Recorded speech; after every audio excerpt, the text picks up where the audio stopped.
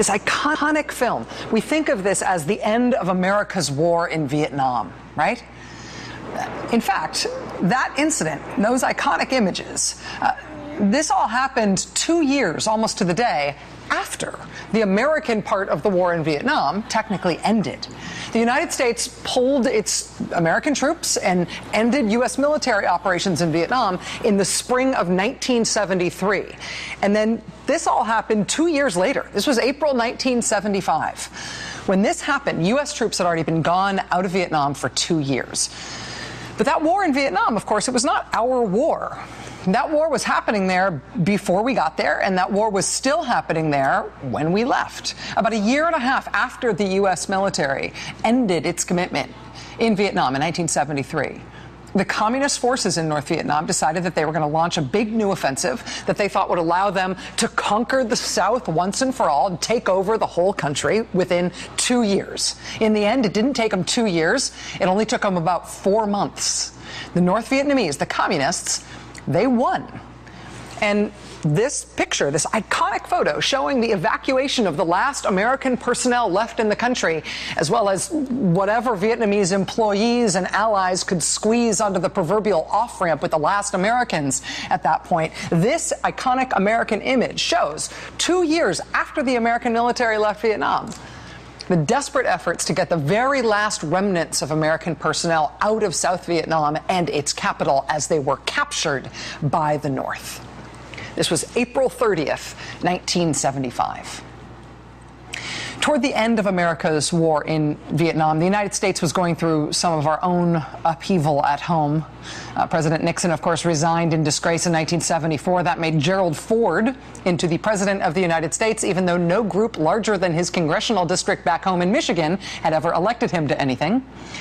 In April 1975, 2 years after the U.S. had pulled out our troops from Vietnam, when it was becoming clear that South Vietnam was about to lose the war, they were about to be conquered by the communists in the North, President Ford, in April 1975, he went to Congress and he asked Congress for a big new round of aid to try to prop up South Vietnam in the face of all this obvious evidence that they were about to lose the war and Vietnam was about to become a single communist country. And yes, it was clear that South Vietnam was about to lose the war. And yeah, we did still have a few thousand U.S. personnel of various kinds based at the embassy there. But when Congress, in 1975, when they looked at the size of President Ford's aid request, I mean, he was asking for $750 million for South Vietnam. Congress looked at that request and balked. They said, no, no way. The Senate Foreign Relations Committee, at the time, they actually physically got up and walked over to the White House and sat down in the cabinet room at the White House and demanded to speak with President Ford about this aid request and why they were saying no. They said they basically were not going to restart the war in Vietnam, no matter what was going on there. Senator Jacob Javits of New York told President Ford that day in this remarkable meeting in the cabinet room at the White House, which the Senate Foreign Relations Committee, Armed Services Committee, invited themselves to.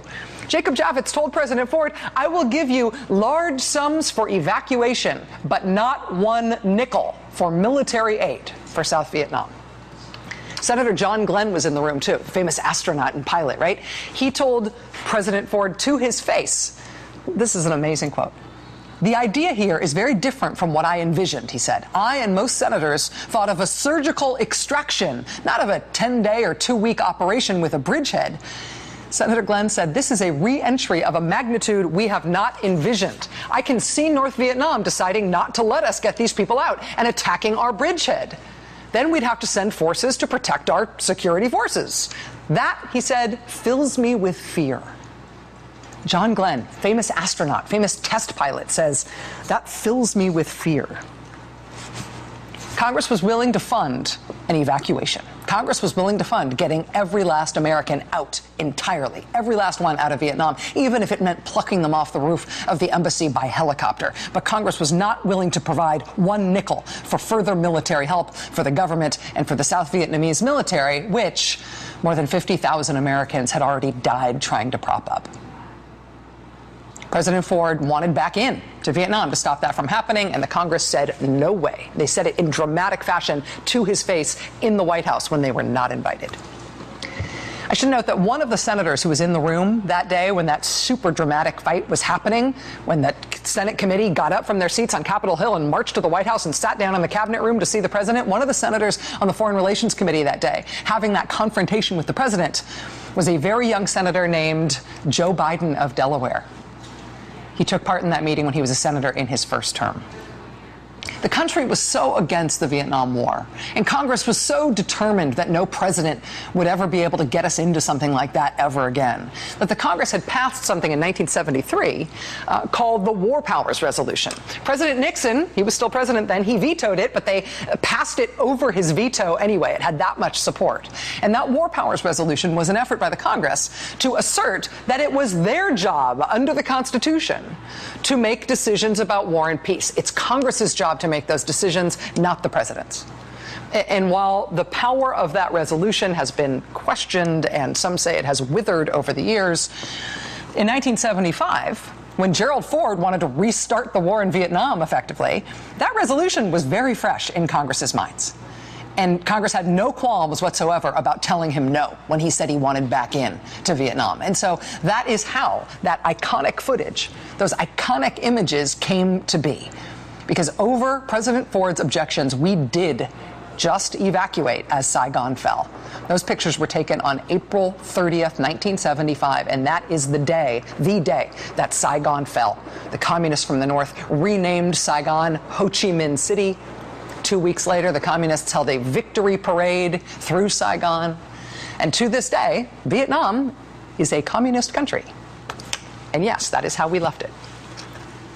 Since then, Vietnam went through a series of market-based economic reforms.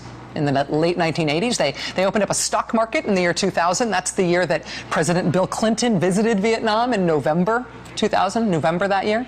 For the past decade, Vietnam has had one of the highest economic growth rates in the world. In 2007, Vietnam joined the World Trade Organization. Right now, Vietnam's big fight in the world is a standoff they're having over fishing rights and maybe oil rights or mineral rights with China in the South China Sea. Today, because he is required to under the War Powers Resolution of 1973, President Obama sent this declaration to Congress, making his formal, legally required accounting of where U.S. military forces are deployed around the world and for what. U.S. forces, according to the president's letter that he sent to Congress today, are in Afghanistan and Somalia and Yemen and Cuba, at Guantanamo Bay, in Niger, in Chad, in Uganda, in other unspecified places in Central Africa, Egypt, Jordan, Kosovo, Libya. There's no mention in the president's declaration today about U.S. forces being in Pakistan. That maybe depends on what you define as forces. For all the American political debate about the U.S. using drones to kill people in Pakistan, there's actually been no drone strikes, at least as far as anybody knows, in Pakistan since Christmas. Before last night, it had been 6 months since there had been a U.S. drone strike in Pakistan, but apparently there was one last night and another early today. Reports are still fuzzy because they always are, because these things are secret, but it seems that there were 11 suspected militants in Pakistan killed in the first drone strike last night, and another 8 people were killed in the second drone strike early this morning. These drone strikes, again, the first in 6 months in Pakistan.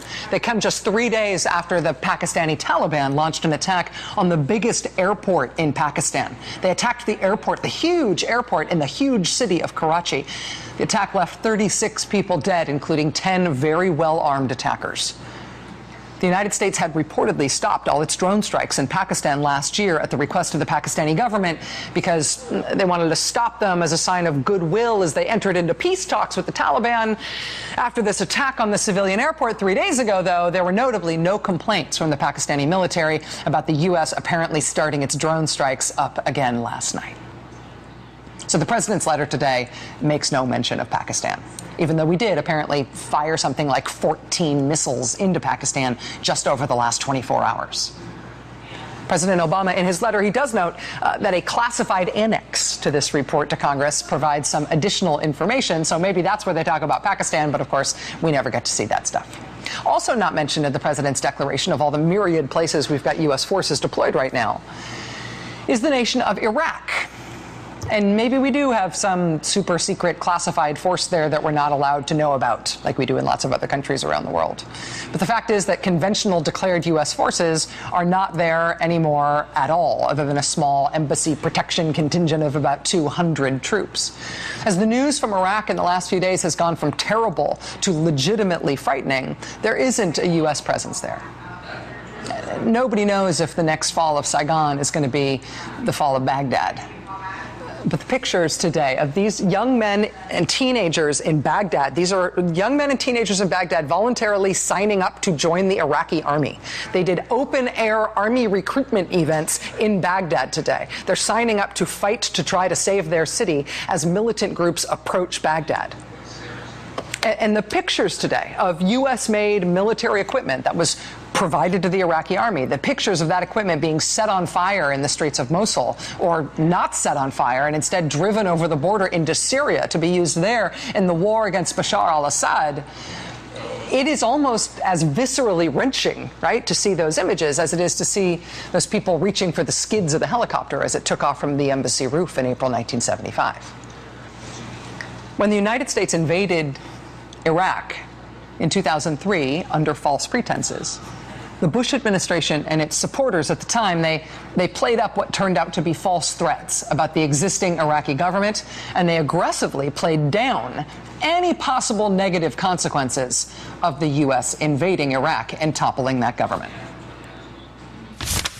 There's been a certain amount of, frankly, Terry, a kind of pop sociology in America that, somehow the Shia can't get along with the Sunni, and the Shia in Iraq just want to establish some kind of Islamic fundamentalist regime. There's almost no evidence of that at all. There are other differences that suggest that peacekeeping requirements in Iraq might be much lower than historical experience in the Balkans suggests. There's been none of the record in Iraq of ethnic militias fighting one another that produced so much bloodshed and permanent scars in Bosnia. We have no idea what kind of ethnic strife might appear in the future, although, as I've noted, it has not been the history of Iraq's recent past. That kind of thing's never happened in Iraq, other than, Saddam gassing the Kurds and the huge Shia rebellion in the south, and the whole Saddam government and the Ba'ath Party and the army all running as a despotic Sunni tyranny over the other sectarian groups in the country, and the other sectarian groups in the country resisting with all they had. Other than that, there's no reason to think there's ever going to be any ethnic or sectarian issues in Iraq. I looked it up.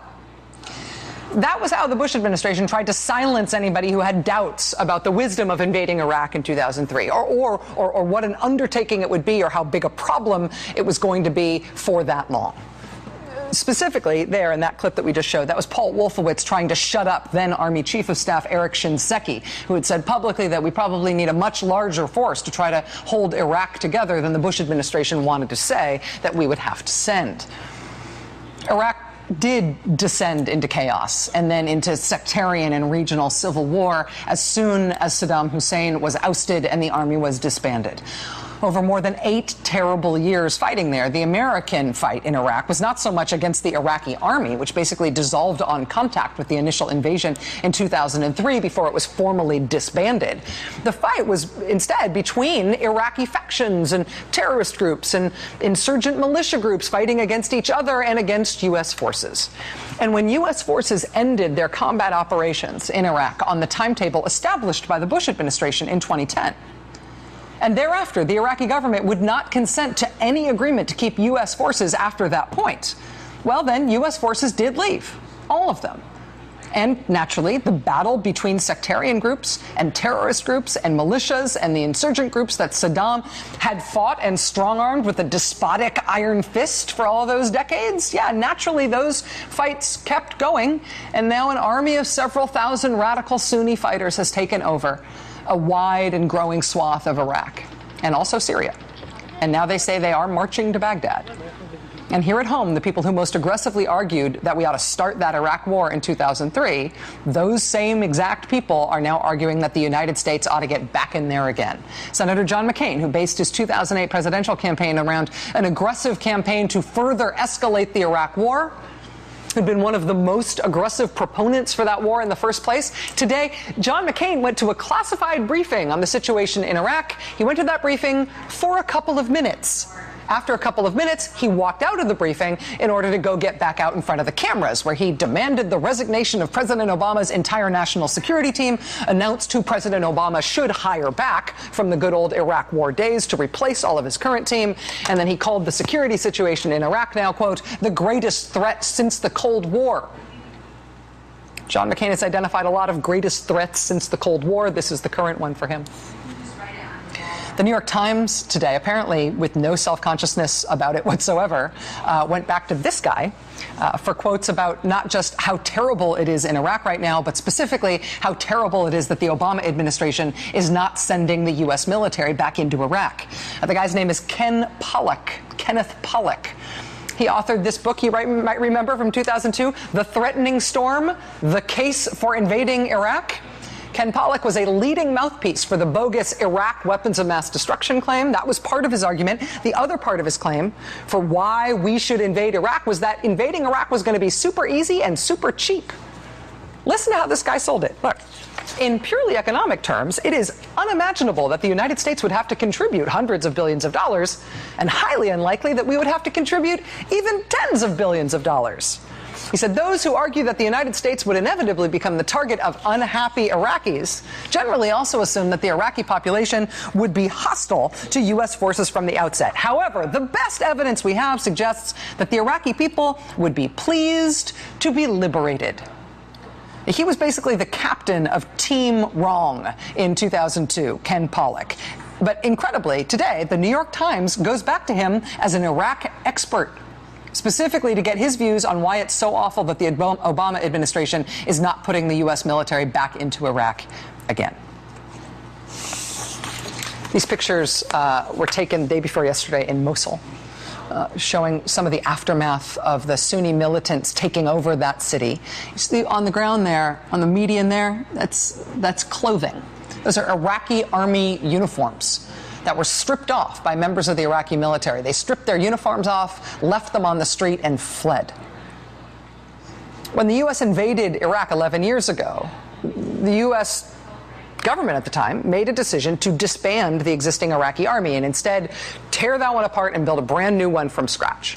And the U.S. government, U.S. taxpayers have funded that project of building a brand new Iraqi army, arming them and training them. We funded that to the tune of hundreds of billions of dollars. Remember, that was the whole strategy for why we had to stay so long. Our military is helping to train Iraqi security forces so that they can defend their people and fight the enemy on their own. Our strategy can be summed up this way: as the Iraqis stand up, we will stand down. And as I'll remind the good folks of Idaho, our strategy can be summed up this way: as the Iraqis stand up, Americans will stand down. And what that means is, as more and more Iraqis take the fight, to the few who want to disrupt the dreams of the many, that the American troops will be able to pull back. Our policy is stand up, stand down. As the Iraqis stand up, we'll stand down. That was the political bumper sticker justification in the United States for why the Iraq War had to go on for so much longer than the American public could stand it. It was because we had to build and train up and stand up a brand new Iraqi army. Well, they are not standing up anymore. The battle for Mosul, for that city in Iraq this week, that battle is estimated to have been a battle between a few hundred, maybe 1,000 of these Sunni extremist fighters on one side. The Iraqi military forces on the other side, roughly 30,000 in Mosul. But it was the 30,000, it was the Iraqi military that turned, dropped their uniforms, dropped their weapons, and took off.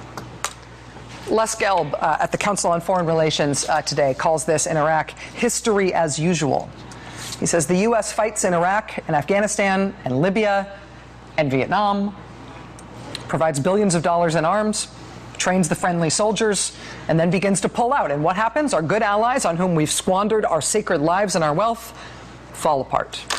That's what's happened in all of those places. That's what's happening in Iraq now. No amount of U.S. air and drone attacks will alter the situation. This kind of outcome was inevitable for Iraq, given the political lay of the land in that country. It is almost certainly what is also going to happen In Afghanistan, there too, we've fought and died, equipped and trained hundreds of thousands of Afghan troops. There too, Americans should not be surprised if the Taliban soon regains the offensive and Afghan troops take off their uniforms, lay down their arms, and run. Remember Vietnam, he says? The South Vietnamese had 1.5 million men under arms. These armed forces had plenty to fight with, but they gave up too. The United States military is the biggest, finest, most expensive, most professional, most well-armed, most disciplined military in the world. There is no military battle that can be waged against the U.S. military that the U.S. cannot ultimately win. But that does not mean that everything that we want to win can be construed as a U.S. military battle. Right now, the people who thought it would be easy and a great idea and cheap to invade Iraq under George W. Bush, they want us to restart that war again. Frankly, if you press them, they'll tell you they wish it had never ended in the first place. But if you look at those arguments today, and you're overwhelmed by a feeling of, oh my God, we have been here before, that feeling is not just because we have been in Iraq before. It's because we have been here before as a country in a big way, and we know how this goes. We, of course, are saddened indeed by the events in Indochina. But these events, tragic as they are, portend neither the end of the world nor of America's leadership in the world. We can and we should help others to help themselves.